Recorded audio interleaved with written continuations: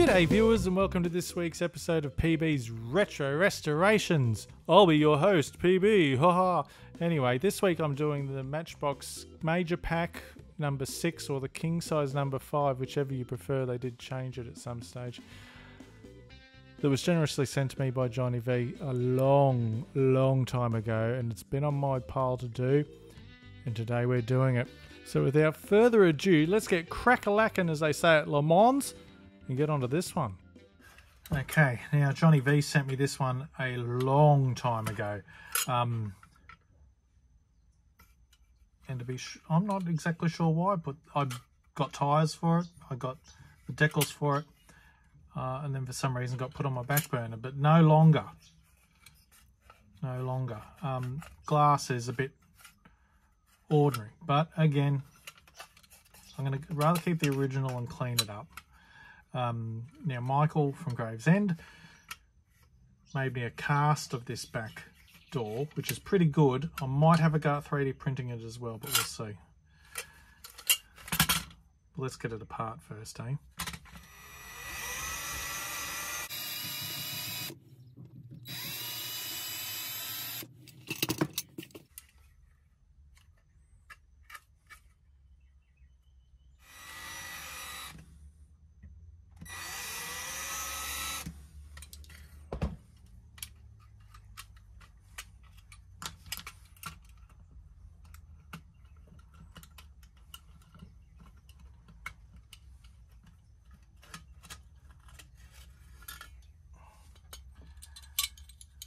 Okay,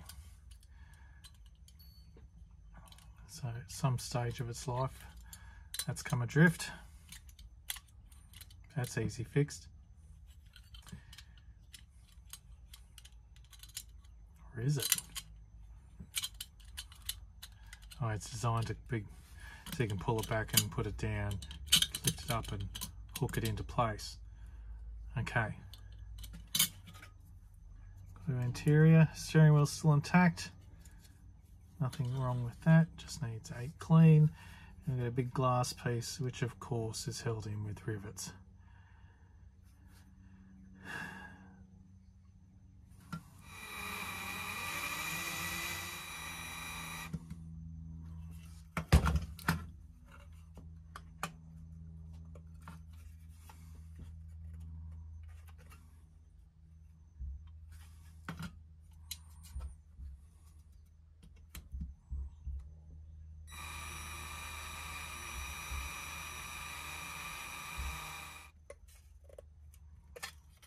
There we go. It's pretty badly busted up, to be honest, but I think that replacement glass is about 15 bucks, so, and I'm a skinflint.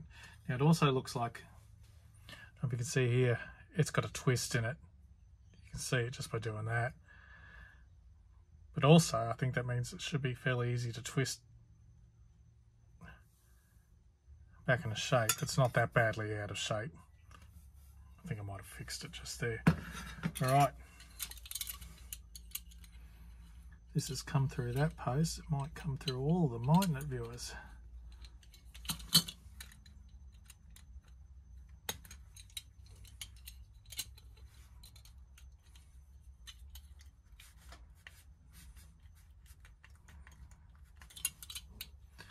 Don't think we're going to be that lucky.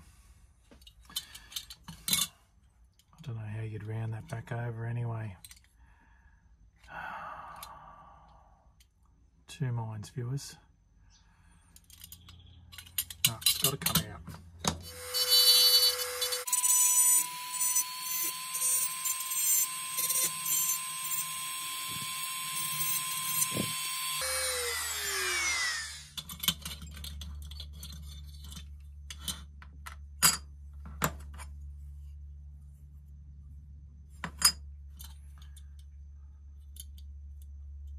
So, as you all probably know, some of you might not, so don't hate me if I tell you something you already know. The reason the tyres fall off these things is these plastic hubs, over time, they shrink. Whatever oil or something, whatever's in the plastic evaporates out of them, they shrink. That's why their tyres have fallen off, and that's also why these hubs won't spin freely on the axles anymore, because that hole inside shrunk too. So anyway, another spellbinding fact for you viewers.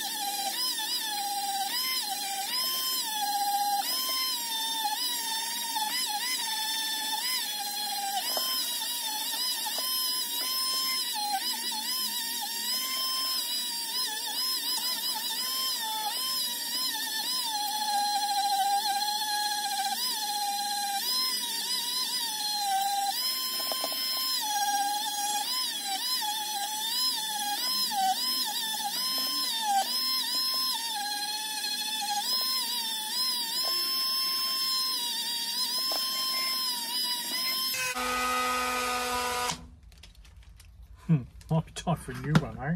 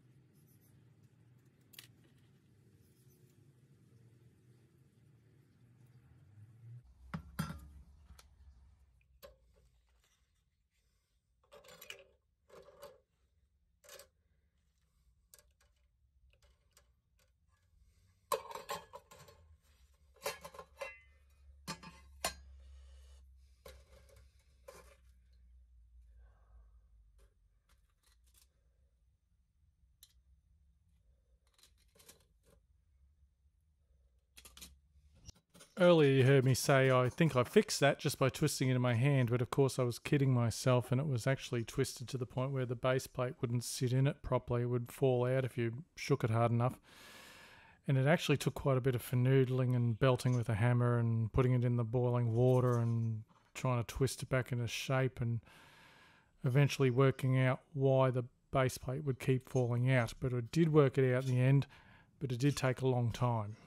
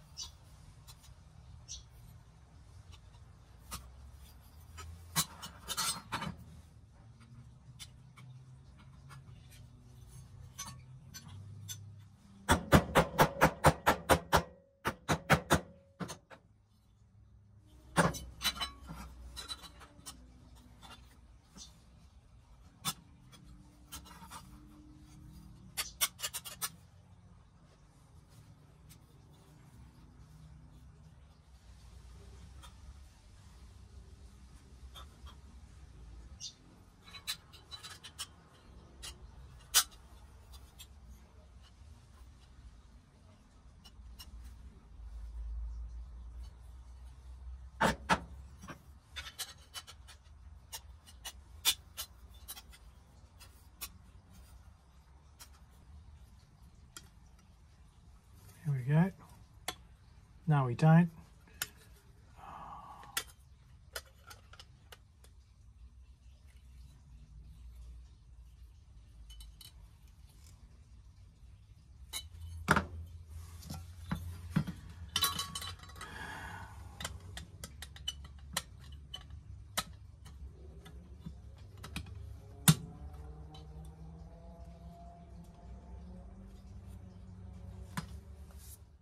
Okay, so spray painting. Well, the first time I spray painted anyway. The first colour I chose looked like a British racing green, but once I got on there and it dried, man oh man was it dark. It was miles too dark, but I persevered with it. And but then I bought some decals and I ruined them, which necessitated stripping it anyway, so I took the opportunity to try a lighter green, which you're seeing me apply here. And I'm much happier with that green. And I got the decals on without ruining them the second time, which was good too.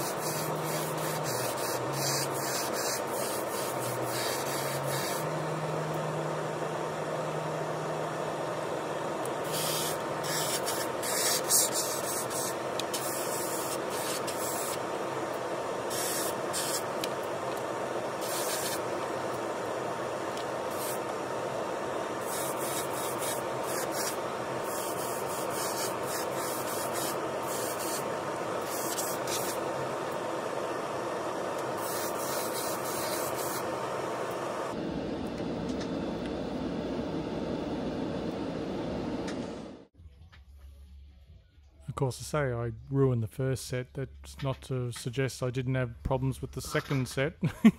Shit.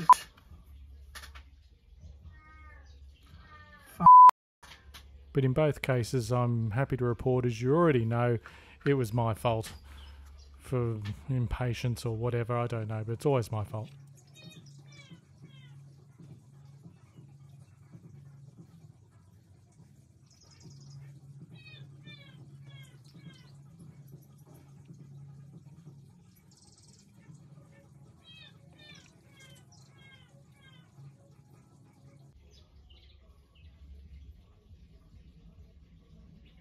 This is another one of those cases where the font isn't quite right. When I looked on the sheet, I thought, oh, these are really good. But then when I was watching the transition between the old and the new, you could see just how incorrect they are. It drives me insane, viewers. But anyway, what are you going to do? Beggars can't be choosers, right?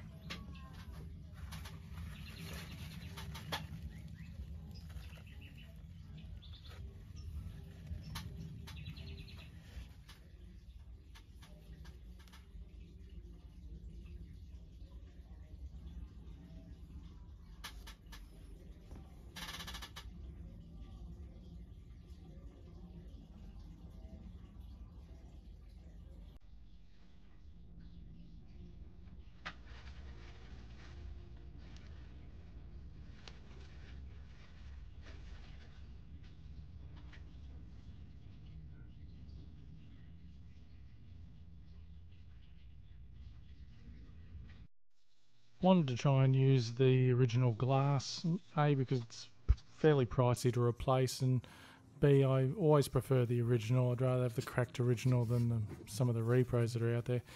But that meant working with this fairly heavily cracked and scratched unit. I used my soft sanding pads. I think I started with an 8,000, no, actually 3,600, and worked my way up to 12,000. Did a few times, you know, with each one. And I'm reasonably happy with, considering what it was like, you know, I'm pleased. I'm happy with it.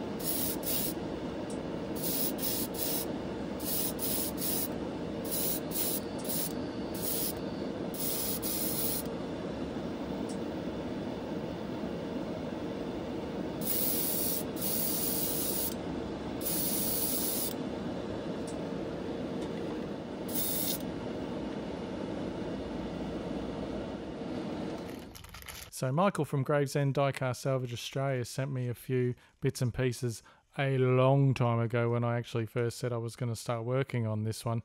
He sent me a couple of his own castings in resin of the rear doors. I did end up using a metal one, so you have to forgive me, Michael. And yes, I am still working on the Dinky EJ. I haven't. It's like this one. It's a project. A work in progress. That's what I'm trying to think of. What an idiot.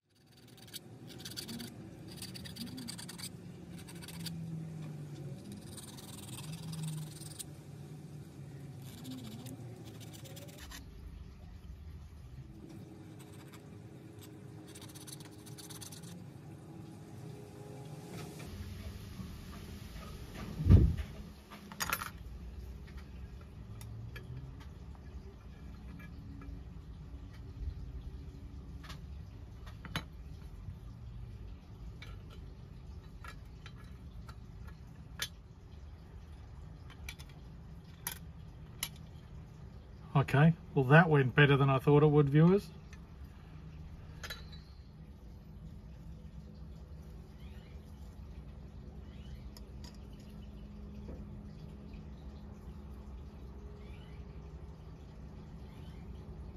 So using the power of television trickery, here's all our refreshed parts magically appearing before your eyes. Ooh.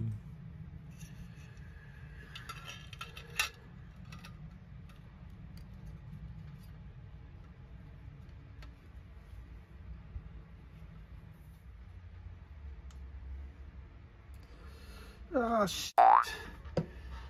Well, you know the best way to get more glue out of a bottle is to squeeze it really hard, right? I managed to clean it all up. I'm just glad I used white glue.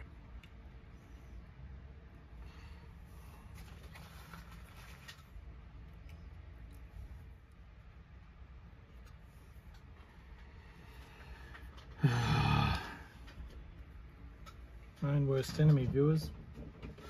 So I forgot to film myself doing it. But I've used a little bit of that same glue to try and hold the hubs on the tyres a bit better.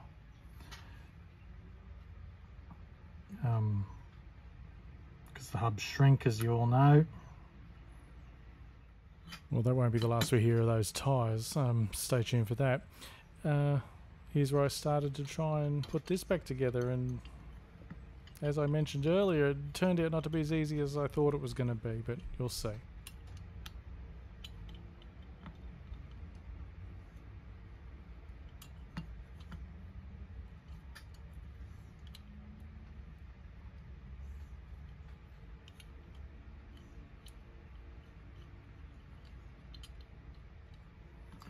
Now this one's going to go, viewers.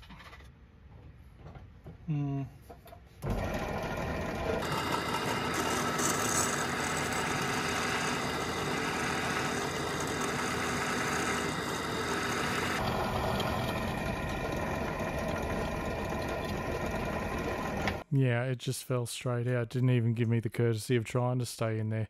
I had a crack at it from the other side as well, but it made no difference, so another tactic was required.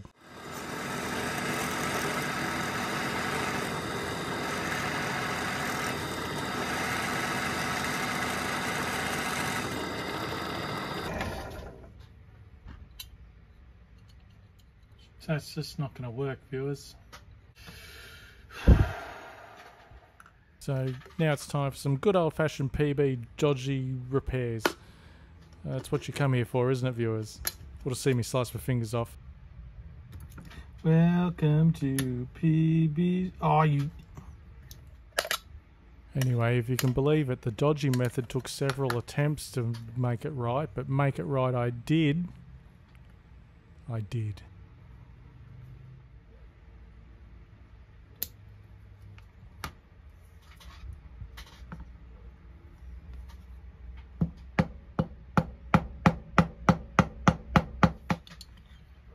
So I should explain myself if it's not already obvious. I'm trying to cut a wafer-thin shim out of an aluminium Coke can to make up for the lack of purchase on the head of the bolt that holds the woozer on. How was that for an explanation, viewers? You're welcome.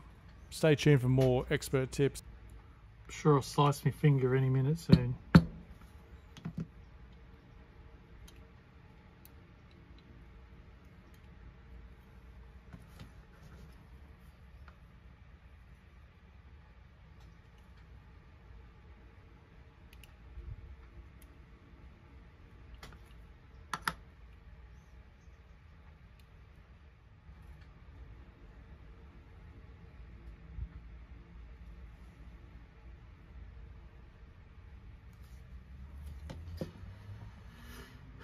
I'll let that go overnight. We'll see if it works, viewers.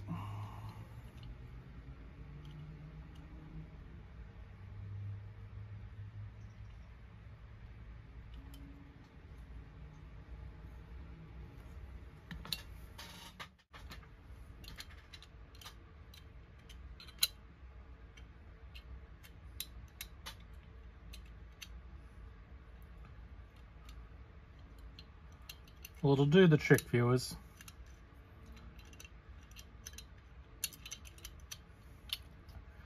It's not falling out and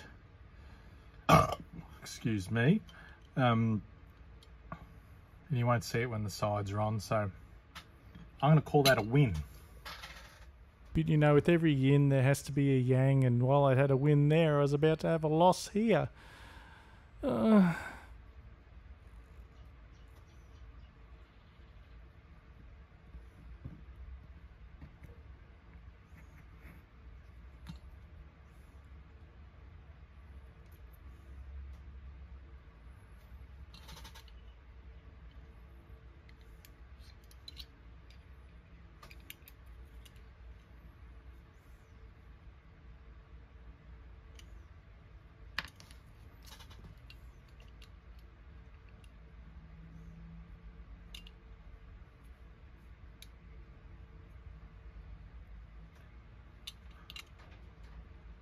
Oh, these tyres are the wrong size.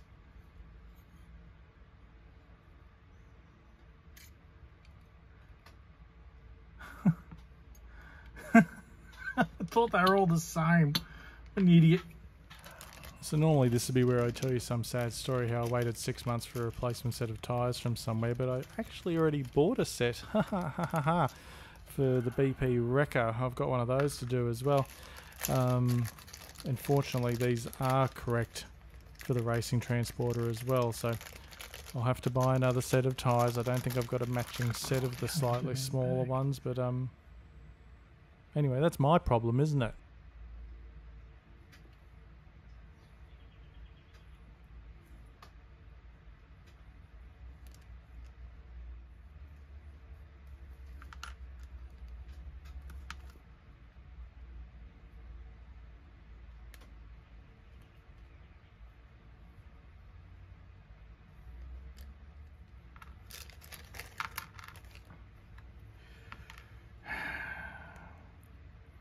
Swear, viewers,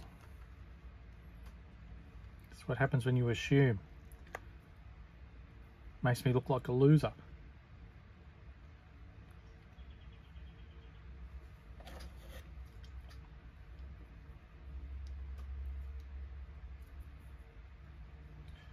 Well, at least I use white glue.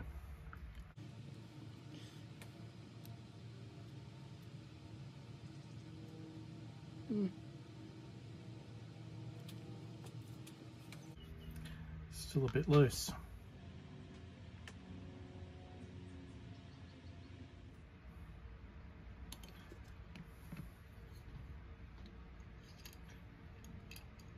That's better. Tell you what, it only takes a little bit to make the difference, doesn't it?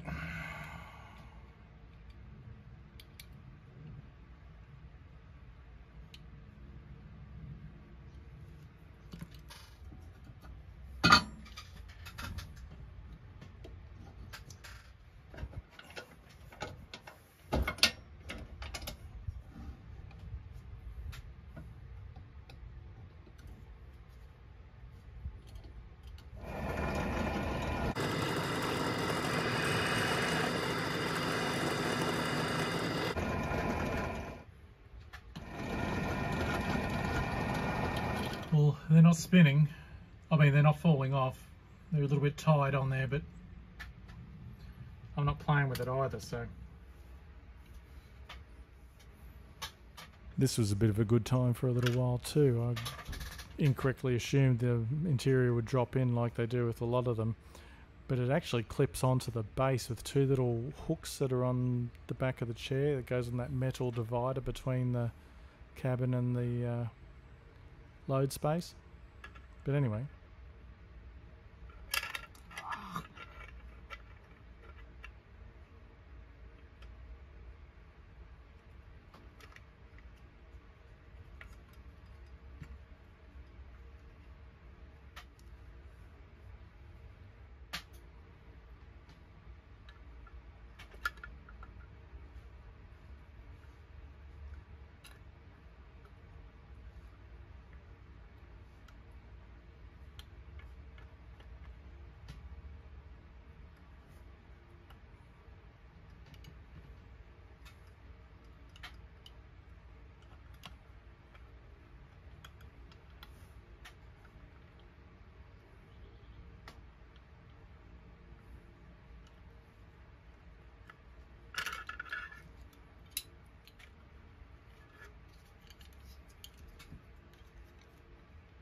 You can almost hear the light bulb go on, can't you, viewers? Bing!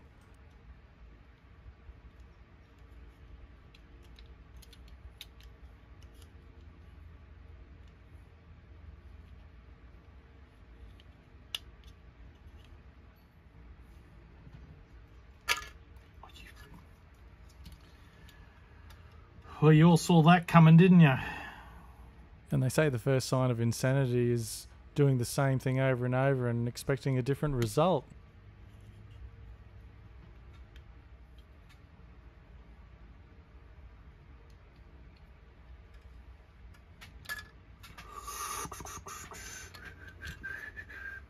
So in an effort to prove I'm not insane after doing the same thing a couple of times, with a little teeny tiny dab of blue tack underneath just to hold it there, hopefully for long enough for me to get it together and bolt it up.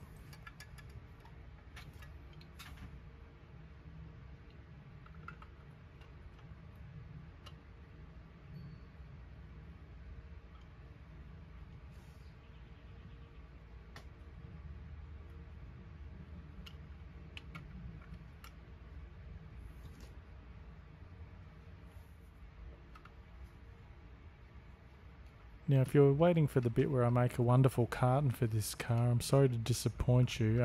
I have designed the carton, but of course I found being a king size, it required an A3 card printer to print it out on, which I didn't have access to.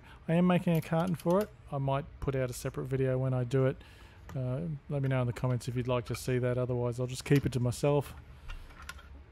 Just be miserable about it. So in typical PB fashion viewers, I was taking some of the glamour shots. I started taking all my glamour shots. I got excited and then I realised I hadn't painted any of the details on the front of it yet. So we'll be right back. What a tool. I think I'm going to give up trying to give the facade of a well-oiled machine here at PB's Retro Restorations and just stop living a lie. Anyway, I'm using that Posca pen again. I love it. I've bought a black one now. I've got a project I'm working on at the moment. It should be perfect for that. I really love it. I wish Molotow, like if you could get this in a Molotow would be good, but I guess the paint, the ink would go off. Anyway.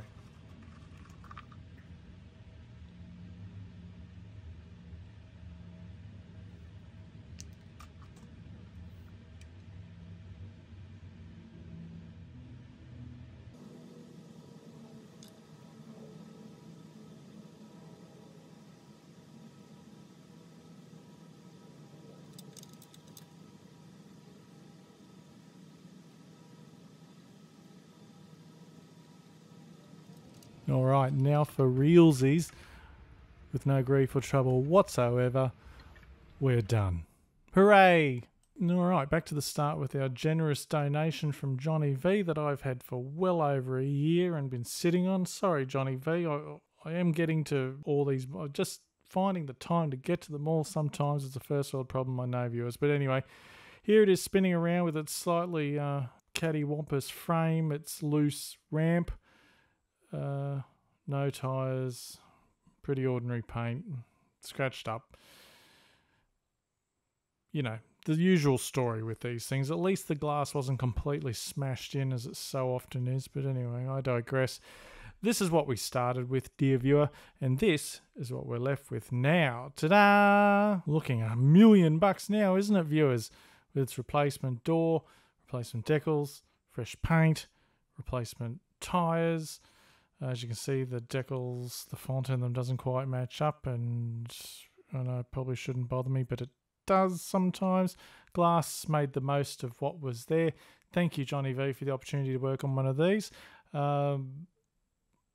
I'm really pleased with how this one's come out. I hope you've enjoyed the video.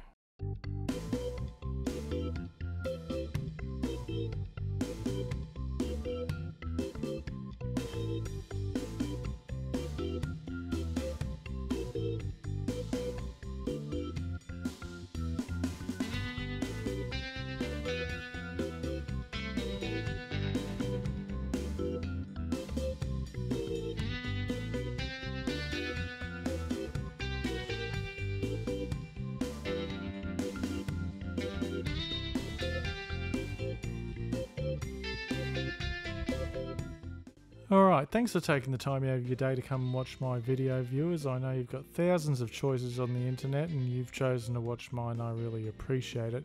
If you like this video, give it a thumbs up, you know, tell your friends, all that stuff. Like, share, subscribe, click the bell for alerts, and you too can be swept away to a world of PB magic every time a new video drops. I want to say thank you very much to everyone who persevered with last week's video, the Coke machine and the sound issues I had. And I also appreciate all the honest feedback and people letting me know. Let me rectify it. It wasn't a really good video anyway, but yeah, I'm sorry about that. Thank you, viewers. I'm still getting the hang of this software, but hopefully this one's been really good. So, but if it's not, be sure to let me know. I can always cop constructive criticism. At any rate, have a great weekend, a safe weekend, and I will see you next time right here at the diecast capital of the universe, PB's Retro Restorations. Thank you. Bye.